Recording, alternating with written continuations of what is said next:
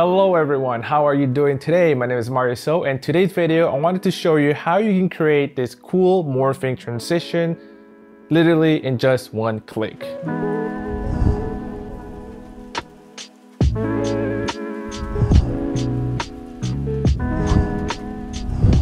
So it's great to see you back here on the channel. Thanks for hanging out. If you're new here, I create weekly content on filmmaking, video editing, gear review, and all of that fun stuff.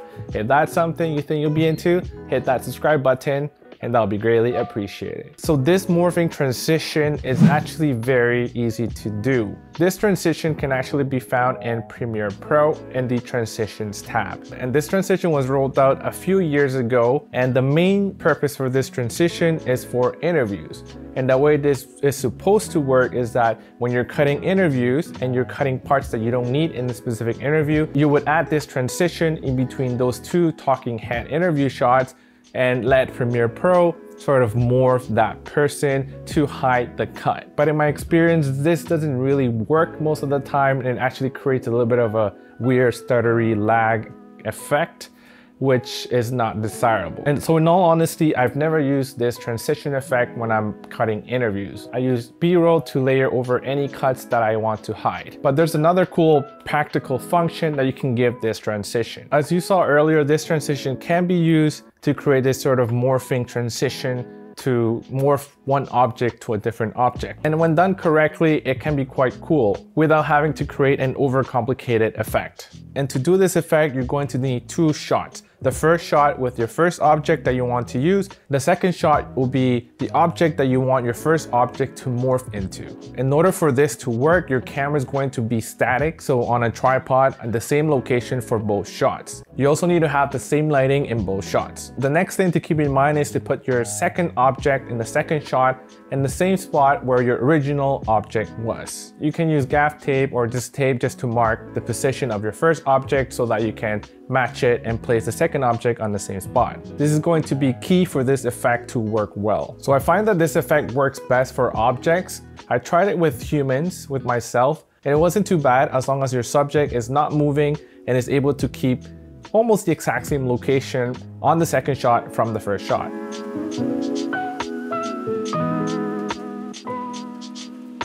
So let's jump on over Premiere Pro and I'll show you how we can edit this effect. So I have this first clip right here and then the second clip right here that starts right away. This actually works pretty cool as well as a quick jump cut since both objects are on the same spot. So let's apply that effect into these two sets of clips.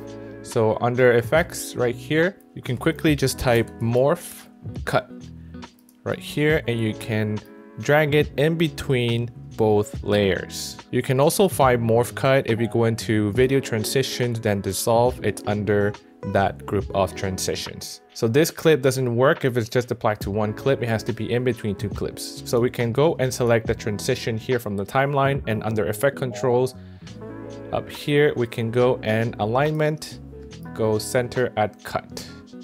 And right here, you can adjust how long you want this transition to be. And we'll let Premiere Pro analyze it and do its thing. And we'll come back and see what it looks like. This is quite a heavy transition and it takes Premiere Pro a little bit of time to analyze it. So it'll take you some time depending on the speed of your computer. Another thing that you should keep in mind when you do this effect is that you should use manual focus for this. As soon as you have your first product placed, make sure that you focus on that and then switch to manual focus to make sure that the focus stays the same for both shots.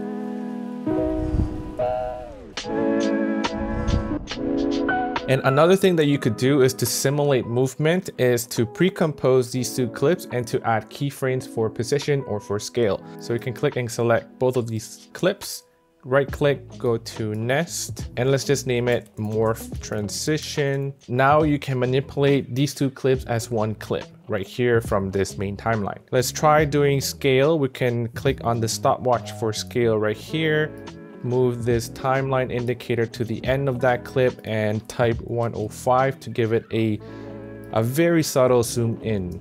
And this is what it looks like. And if you wanted to give it a little bit of a fake slider move, you can also adjust the position on X for this clip. Let's increase the size of this clip first to say about 105 so that we're able to adjust that parallel or that sideways movement a little bit. So let's click on the stopwatch for position and adjust the clip to start over here. And let's move this timeline indicator all the way to the end of that clip. You see that very subtle slider movement, and then you get your morph transition. So that's a pretty cool way of adding motion and making this cool effect even more dynamic. Obviously, if you have a motorized slider, you could also do this if you set your slider to the same speed for both shots and just repeat the shot over and over for the first object and the second object, and then just matching that position, you're able to get a similar effect as well. If you are in Final Cut, I believe that the Final Cut equivalent of this transition is called Flow, so you can check that out, and it works the exact same way as Premiere Pro. I'm not sure what the equivalent is in DaVinci Resolve, but I'm sure there is something similar. So let me know in the comments below if you think you'll be using this trick in one of your future videos. So this is it for today's video. If you learned something new, please hit that like button. It will greatly be appreciated. And that is all for today, guys. Until next time.